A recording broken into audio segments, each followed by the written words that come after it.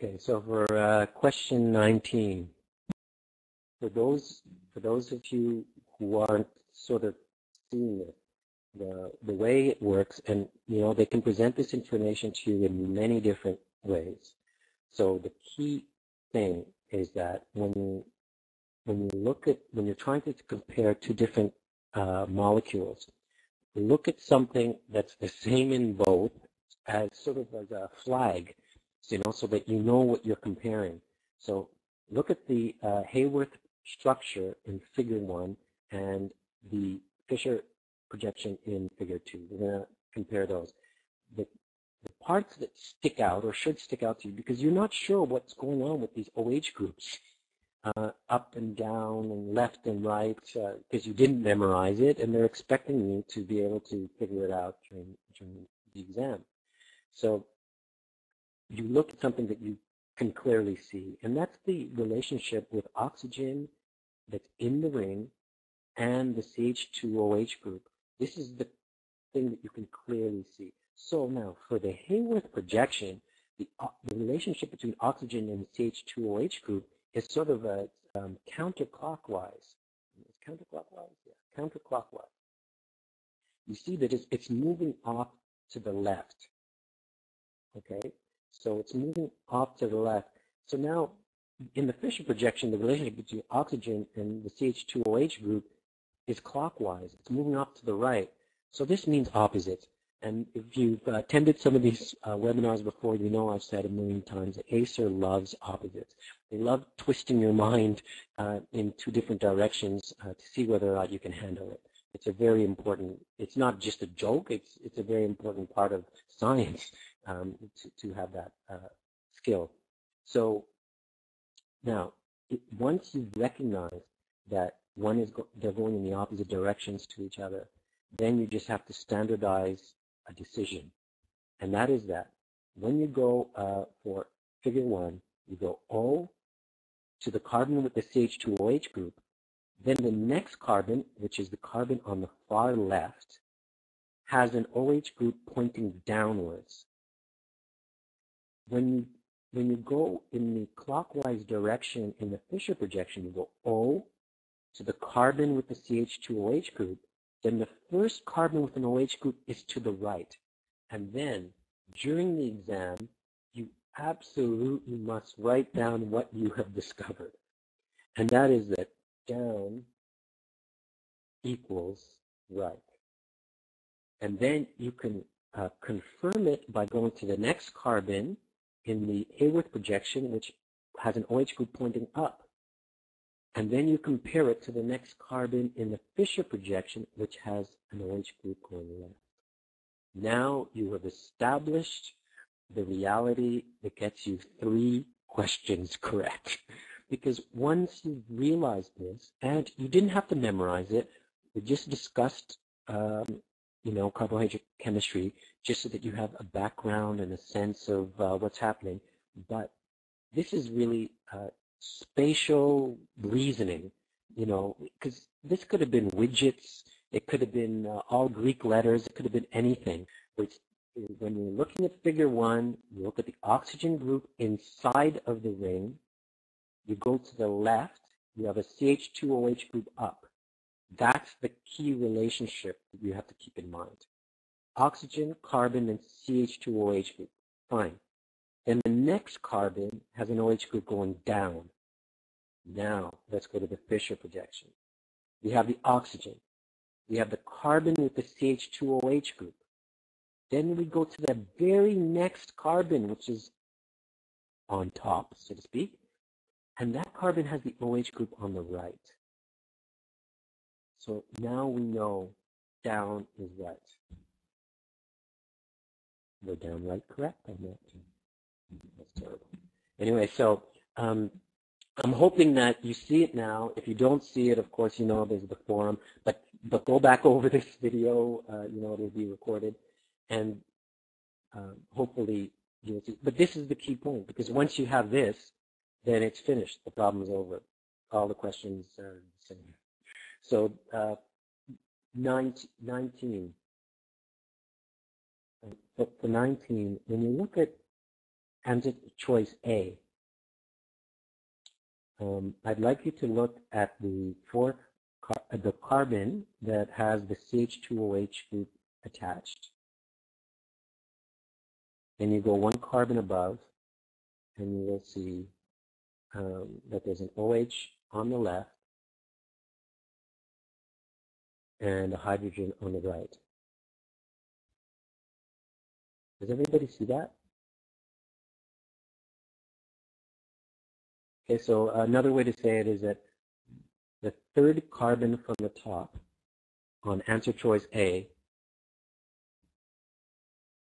so the third carbon from the top, answer choice A, has the arrangement that I just drew.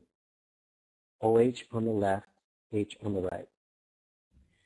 When we look at the Haworth projection for figure 1, okay, when we looked at the Haworth projection for figure 1, we went left. So now that we're looking at the Haworth structure for figure 3, we're going to go left. So we start with the oxygen at the top. We go left to the next carbon. The next carbon has a CH2OH group attached. And that CH2OH group is sticking up.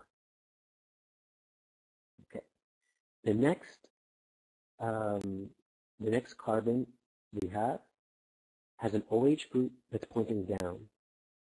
Now we know that when an OH group points down, it should end up on the right-hand side. So when you look at all the answer choices and you look at oxygen, then you go down to the carbon, and that's the carbon with the CH2OH group. Then you go up one carbon, you need to see OH on the right-hand side. Now there's two molecules that have OH on the right-hand side at that carbon, which means, it also means the third carbon from the top in the Fischer projections in the answer choices, B and D. There's two that have an OH group on that third carbon on the right-hand side, which is the proper side. But the problem is, answer choice D, at the very bottom, it has two CH2OH groups attached to the same carbon. Nowhere in the Haworth structure in figure 3 are there two CH2OH groups attached to the same carbon. They're clearly attached to different carbons on different sides of the molecule. That's what makes answer choice D incorrect at that point. A and C are incorrect because the third carbon from the top, they both have the OH group on the left-hand side, which I indicated like this.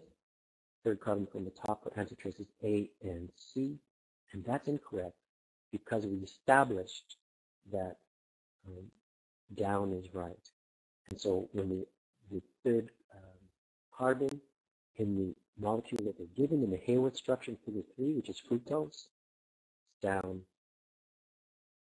and that means it has to be to the right.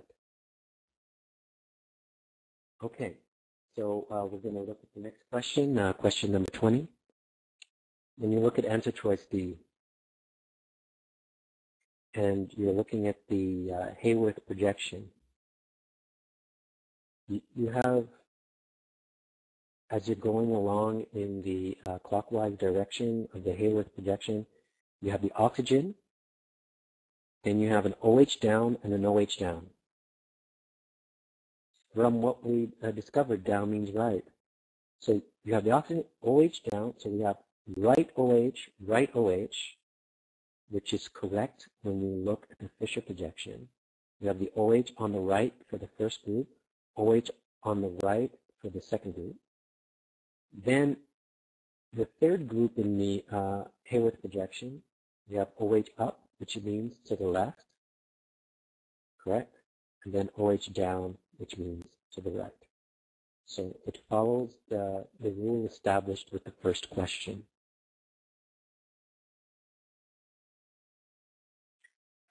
And then answer choice 21 is just following the rule established in the first question.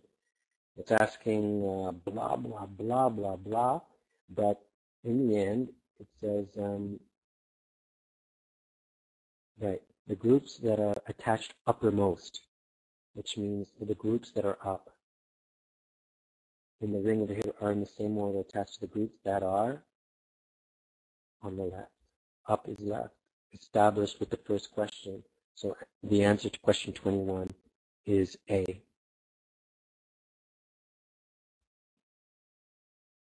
You can see here, see that it's not arranged in the same way as in the problem, but you can see here at carbon 4, we have the substituent, which is the OH group, the hydroxyl group at carbon 4, which is down, and we said down right. So, and here you can see the group for carbon is to the right. It's to the right. You can see here at carbon 3, this one is up, which means that carbon 3 should be to the left, actually. And then this one is down, which means it should be to the right.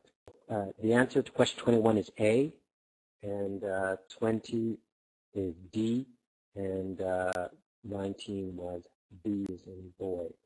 So if you have problems with this, after you listen to the video, you go over it again, you go step by step, then definitely just post something in the forum, the GAMSAT-prep.com forum, or on Facebook, and hopefully there'll be a way to work it out. Of course, I can't take the images from ACER's booklets and just plop them in front of you because of copyright reasons, so I cannot do it. I'm sorry, but I can't.